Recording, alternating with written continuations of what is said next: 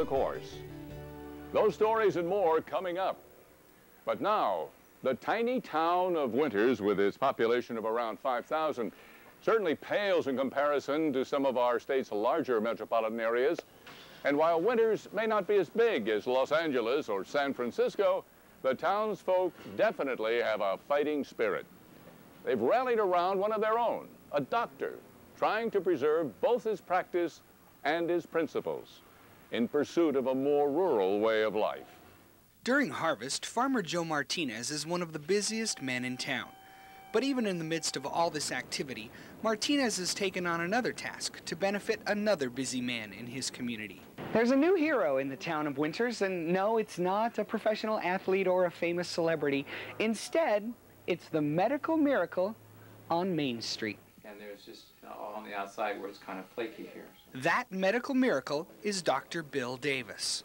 I've seen the level of health care that he's given my family over the years, and when my mom was, before she passed away, and then I have a brother that has some special needs, and Dr. Davis is just fantastic with him.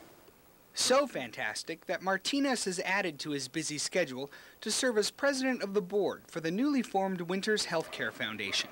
One goal of the nonprofit foundation is to support Dr. Davis in his decision to leave a local medical group and the HMO-driven world of managed care. It just seems like the right thing to do. The amount of time and effort it takes to figure out how to deal with all the bureaucracy has become greater than medical care of people. And the people of this agrarian community appreciate the stance he has taken. I like Dr. Davis's independence from the medical industrial complex and his allegiance to the patient rather than the industry. We've had a tradition and a history in Winters of community-based doctors that are part of our town, that are involved with the PTA, Little League, the Rotary Club, that you could see on the street and speak with them, and who have always had the time for their patients. And when I realized, and the community realized, that we were going to lose Dr. Davis because he's that type of doctor, we all came together and we knew that something had to be done. The foundation was formed to keep Dr. Davis in town and allow his slower-paced, old-fashioned style of practicing medicine, even making house calls, to continue. In just over a year of existence, through donations and fundraisers, they've raised about one-half of their $500,000 goal. You know, it was gratifying that they cared enough about me personally and about my style of medicine to want to keep this around for those who preferred a little more personal approach. It's nice, and we have a doctor we can trust. He's very good with the children. Will the other way hurt? No. Good question. He treats each person as an individual.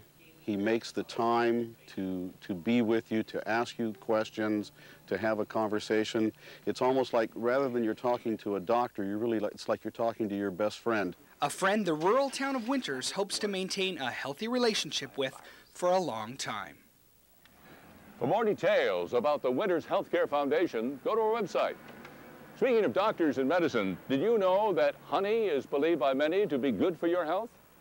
Current medical research suggests honey as a treatment for stomach ulcers and burns. And this sweet nectar is even lauded for its cancer-fighting properties.